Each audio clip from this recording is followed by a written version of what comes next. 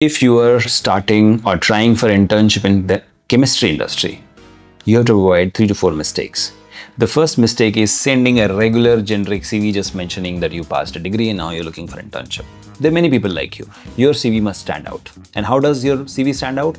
If you have taken training for tools, techniques, skill set, and that you have to showcase. If you have published paper, include that, okay? If you have some kind of recommendation letter, use that, okay? That's the first.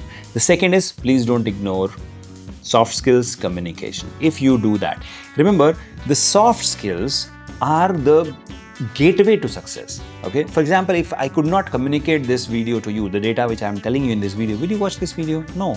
The same way, when you go for the interview, if you can't speak out properly in the proper English, okay, or whatever is the language of choice, they may not pay attention because they really don't want to struggle with you. They want somebody who can assist them. They don't want somebody who will become a burden on them.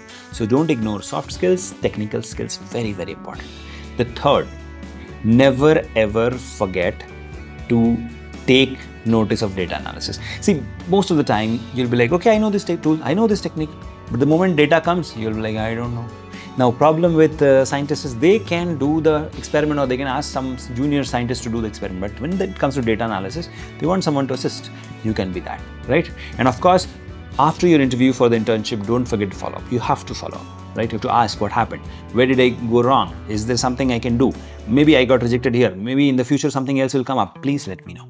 And don't show disappointment or frustration if you got rejected. Say that I understand that right now I'm not the right fit, but if in future, if ever you need me, I'm just a phone call away. That's the kind of positive attitude you have to show. An internship will land your way. All the best.